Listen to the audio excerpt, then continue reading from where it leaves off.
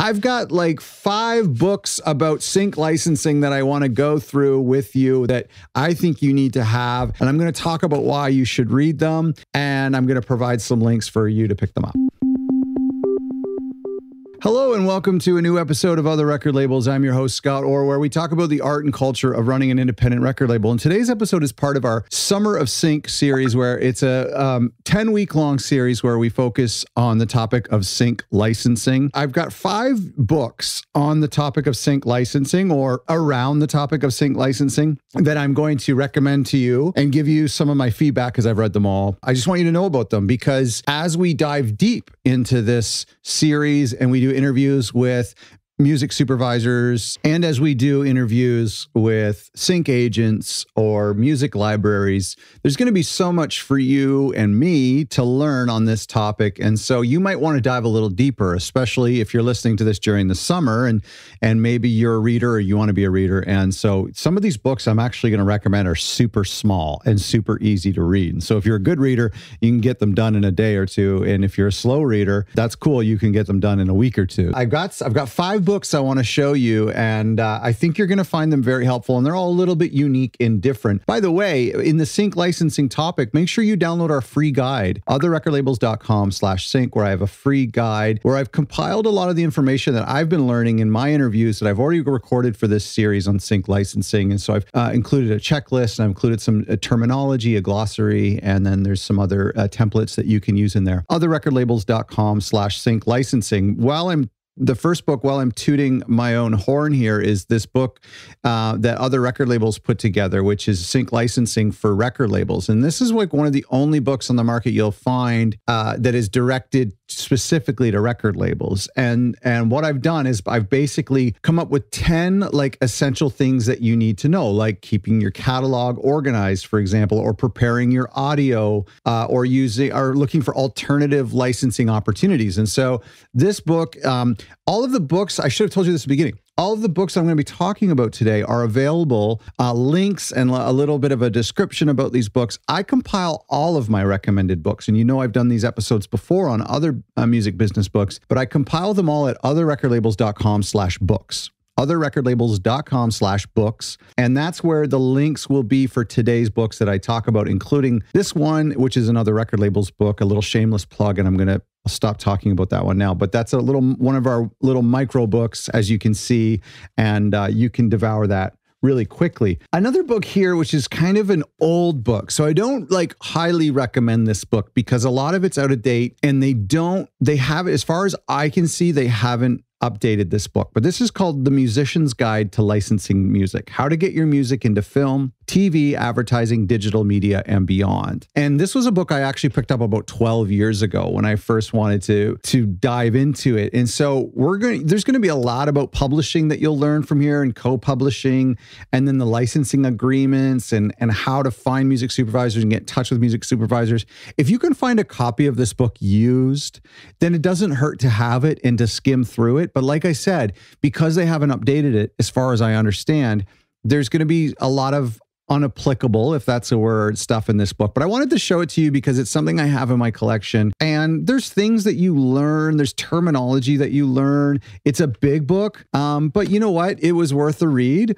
I think there's newer books coming on the market, and there might even be, workshops or courses or YouTube videos that might trump this a little bit. But if you can find a used copy, or if they ever do update it into the modern era, that would be really nice. Because, when was this published? I mean, like I said, I read it maybe 10 or 12 years ago. So it was 2010 it was published. So at the time it was very fresh. I bought this in 2011, I believe. And so now it's 12 years old. That's a long time in the digital marketing world. Now this next book is called All You Need to Know About the Music Business. And I've done a review about this. I've included this in my other book recommendations. And this is by Donald S. Passman. All You Need to Know About the Music Business. Remember, all of the books I'm talking about today are available on otherrecordlabels.com/books. This book is not a book about sync licensing, but as I've said before, this is a Bible that everybody needs to have, every record label owner needs to have in their book collection because it's a reference book. And so there is a section on music licensing, and it'll tell you about the copyright things you need to worry about and who the people are and how much to expect in terms like most favored nations, which is a weird concept, but they talk about it in this book. So I would recommend this book for anyone who runs a record label or if you're an independent artist. You know I've said that before, and I wanted to include it in today's pile because it has a section on sync licensing. And if you were on the fence about getting this because of the topics that it covers, like publishing or artist management or recording contracts, it also covers sync licensing. So it's relevant to our sync series. Okay, the final two books are my absolute favorite, and I just picked them up this year. They're both very, very new books. I think they're not more older than 2 years old, and they're wildly different, but they are probably the most direct channel into the world of sync licensing that you can get right now. And so these are available on Amazon. I've linked to them on our website, and the link will be in the description of this episode. The first book is a book called Thinking in Sync by Amanda Craig Thomas. And the subtitle is A Primer on the Mind of a Music Supervisor. So Amanda is a music supervisor, and she has her bio here about what shows she's worked on. The Assassination of Gianni Versace. Do you remember that show? That was really good. It had a lot of great 80s music too. The Americans, she was a music supervisor on. So this will give you the insight into a music supervisor. And one of the big things that we do as record labels or as independent artists looking for sync licensing opportunities is we send our music to music supervisors, or we look for music supervisors to pitch our music to. And it's a dangerous game because we're very prone to piss them off and to annoy them or to have our emails lost and our pitches lost. And we get nervous. We don't know how to pitch our music to them. And so Amanda gives you some incredible insights on how to get that done. This is a very small book. If you're watching this video on YouTube, you can see it's a very small book. However, it actually took me a week or two to read because I wanted to make sure I was getting everything. And so there's a lot of terminology. There's a great frequently asked questions section. There's a lot of terminology. There's a lot of internet companies and services that she recommends. But the best thing is like getting direct insights from a working music supervisor, a supervisor who is in the know, who has taught classes, has been on panels and workshops, and is currently a music supervisor. And so to hear it directly from them makes this book, Thinking in Sync, a really great book. The last book that I have, and I'll go back over them real quick before we end, is a very different book, and it's called Tracks That Sync. And again, it's a very, very new book. Let me get the publishing date on this, 2021. So this is very, very new at the time of recording this. And this is Shift the Odds of Music Licensing in Your Favor.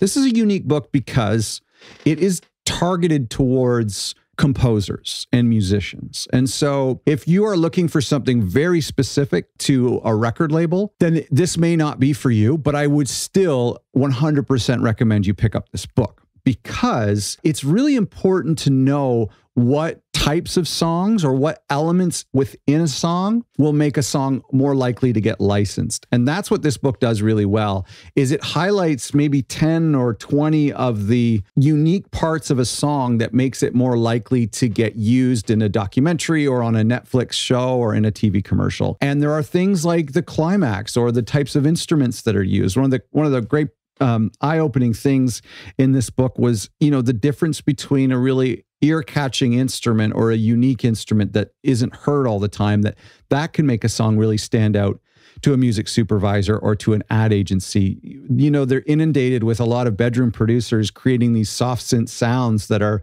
pretty ubiquitous and you're hearing all the time and doesn't really excite the ear. But when you hear like a real harp or a real saxophone or a real flute in a mix, or even just real drums is kind of rare these days, that can help your track stand out. And so for a record label thinking about your catalog, you're like, oh, there's actually a lot of interesting instruments in this album that we're about to release. And if we take away the vocals, that might give us a chance of having those tracks synced. So Tracks That Sync is a really great book, especially if you're a musician or you want to get into composing for sync licensing. I highly recommend this book.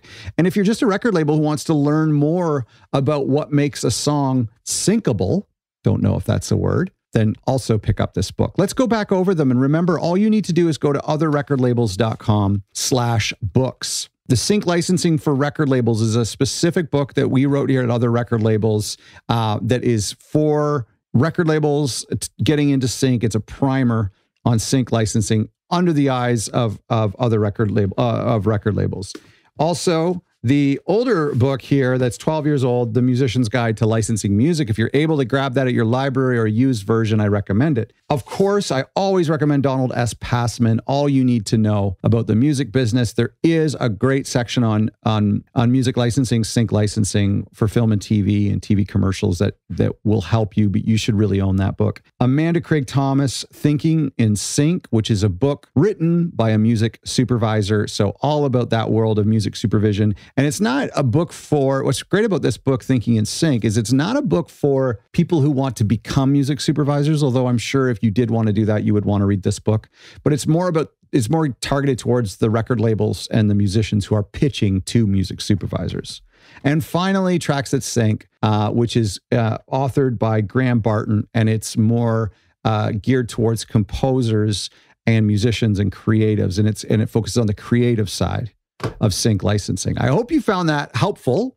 And if you are following along with our series throughout the summer, or if you're just, listening to this whenever you listen to this, hopefully you can pick up one of these books and just spend a nice time in the hammock and go through these books and just come at this subject from a different angle. Go to otherrecordlabels.com/books to link to all of the books I've recommended here and that I've recommended in the past.